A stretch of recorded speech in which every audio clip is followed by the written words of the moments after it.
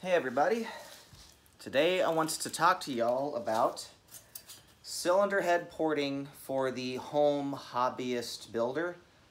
This is not going to be like a really long, in-depth how to make 900 horsepower out of your small block. It's none of that. This is just, you're a hobbyist, you're doing your first, second engine build, and you know, you want to squeeze a couple extra horsepower out of your motor, but you don't want to do anything crazy. You just want to kind of have the fun, have the experience, and you maybe want to take it to the next level. Instead of just putting in a cam, maybe you want to start getting into the world of porting.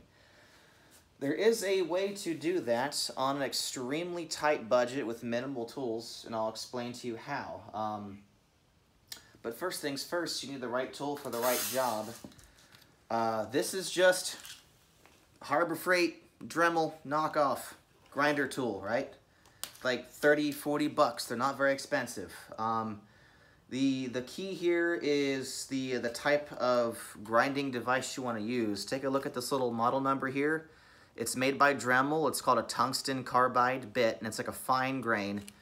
And if you see the model number here is 9901-03. It's just a really small little head, and it is unbelievably hard piece of metal. It'll cut through anything except aluminum. This works on iron heads, which if you're a budget builder like myself and you're just trying to get this thing running again, you have iron heads, you don't have aluminum heads.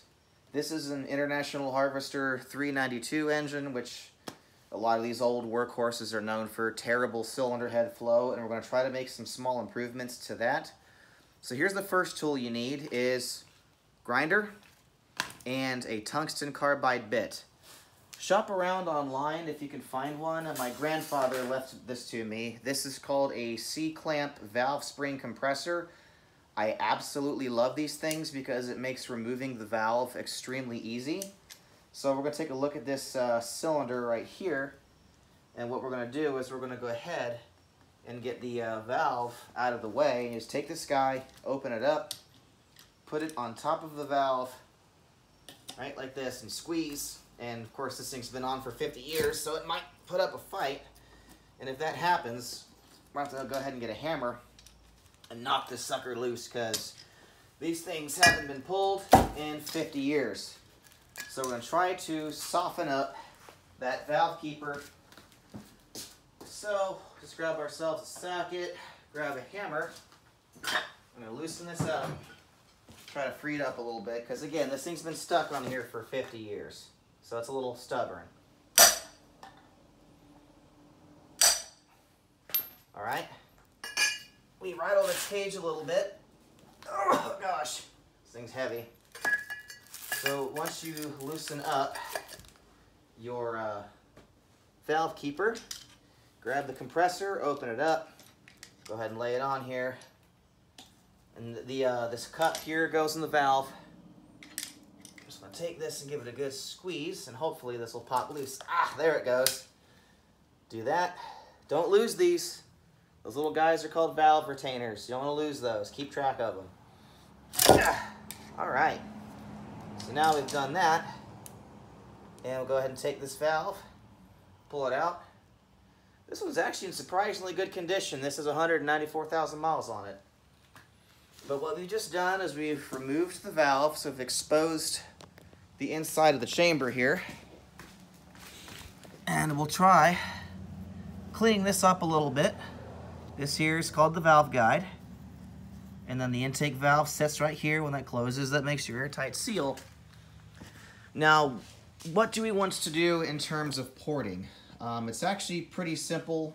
In our case, we're going to take what's called the intake manifold gasket, this guy right here. And what you do is go ahead and get your bolts to line it up. But what you're going to do is line up all these little bolt holes, put a couple bolts in it to hold it steady, and you can see what I did is I just took some spray paint and ran it across the manifold, and I just cleaned this with carburetor cleaner really quick to get the paint off. Don't do that on a fresh head. This is going to go to the machine shop and be dropped in a vat of boiling whatever, so I don't care about it being covered in paint so much. But what you'll do is you take the intake manifold gasket, gently bolt it down, get all those lined up really good, spray the paint on it. When we look in here, see these little green edges? these are the parts of the cast iron that are interfering. So as the air passes through, it actually hits this, ricochets off, and creates turbulence. Don't worry about this. That's the water for the water holes for the antifreeze. We don't care about those very much. But you can see over here what I've already done is I've been grinding just enough to make that green paint disappear. That's what you call gasket matching. And it'll slightly improve airflow and just eliminate some of that turbulence. So that is the very first phase of cylinder head porting. So I'll run my Dremel here and I'll show you just how easy it is to do on a set of cast iron heads. Just take your Dremel, get your little head set up, turn it on, and just start working down the metal. Gently, don't press hard. Let the machine do the work for you. Just take it, start working it back and forth. Right like that.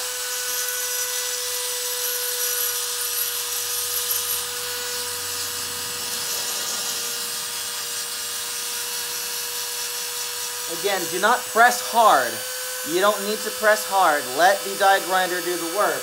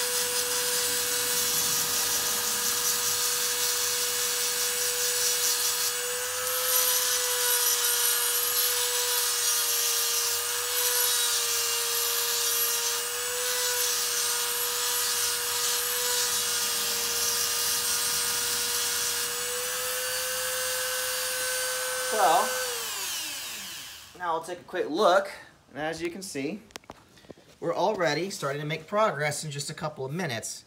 We're getting a little bit closer to making this green line disappear completely. And we're just going to keep doing that on all of the intake ports until we get all of those lined up. Once you've done that, you've just gasket matched your cylinder heads. And that'll, squeeze a couple extra horsepower out of it. Nothing major, and it won't hurt your fuel economy any. And the next thing you want to do is, after you get done using that grinder, you get a little sanding head like this. Something a little bit larger than the head of your tool. Because I can't really go in here like this because I'm going in at an angle, and it's just going to scuff the daylight side of the intake port and not actually accomplish anything. So get something a little bit of chunkiness to it. So these little sanding heads here.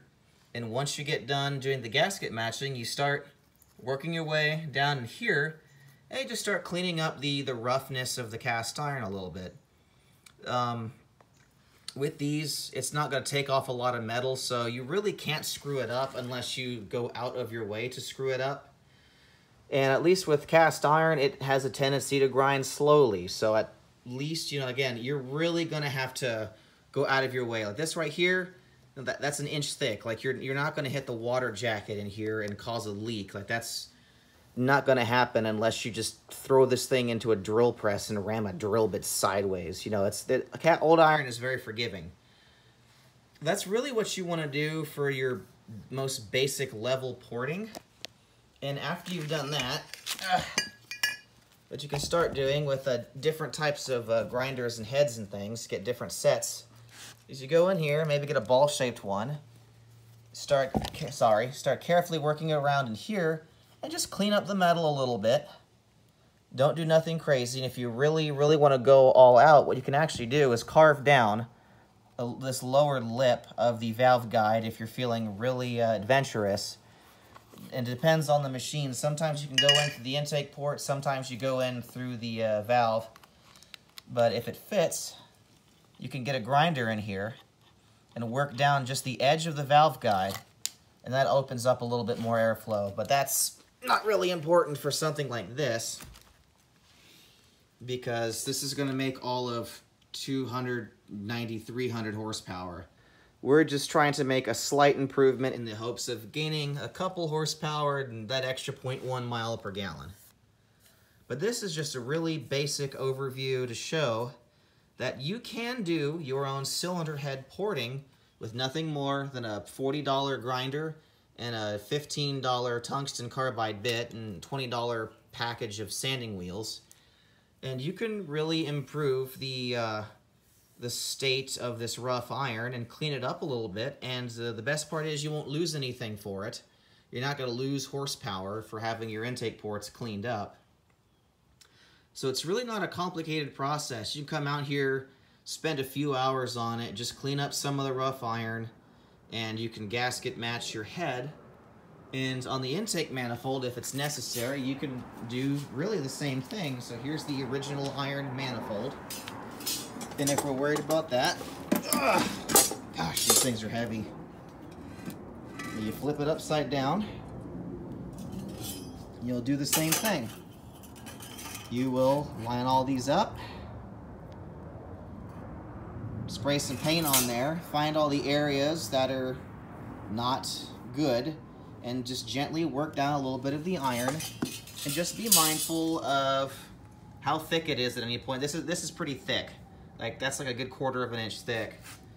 But what you'll do is, I can actually see right here, is you're just gonna wanna work down this line to kind of get everything to match the gaskets, just to kind of improve the overall transition of air, you know, from the carburetor through the manifold to the cylinder heads. And we're just gonna reduce a little bit of that turbulence and make it a little bit better. So it's really not a complicated process. And these die grinders, again, they're like 15 bucks a piece, and you can get several hours out of them. You know, if you're gonna do both heads and both sides of the intake manifold, maybe just buy 2 of them. But again, just gently whiz back and forth and keep working it down so you get that gasket area lined up. And that is your bottom tier cylinder head porting, and you only have to have about $60 worth of tools. I know it's better to have an air compressor and the die grinders and all the fancy kits, but if you don't want to spend a lot of money, you don't have a lot of money, and you're just doing like a $350 Chevy, $500 budget, but you just want to make a few improvements, for $60 worth of tools, you can squeeze a couple more ponies out of your engine. So it's really not that bad. But I hope this was helpful to y'all. So until we meet again, stay gold.